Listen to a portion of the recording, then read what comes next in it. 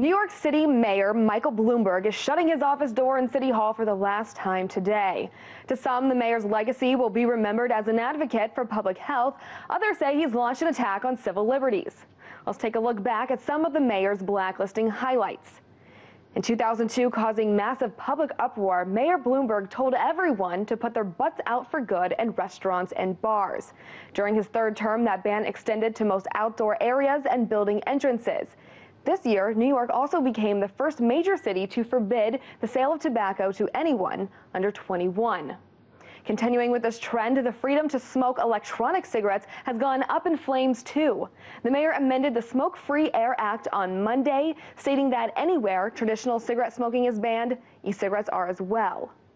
In his last few days in office, Bloomberg also placed the flammable plastic polystyrene on the public health blacklist. It is now illegal to sell or provide styrofoam products, including restaurant-to-go containers and packing peanuts.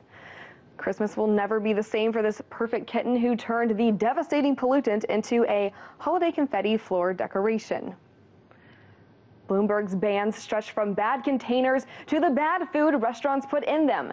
In 2006, the Big Apple led the nation in doing away with artificial trans fats. In November, the Food and Drug Administration followed suit, announcing requirements to eventually phase out trans fats nationwide. And we would be remiss if we didn't highlight the mayor's attempt to remove big gulp sodas right out of the mouths of thirsty New York residents. 64 ounce. Just think about that. Go near these things.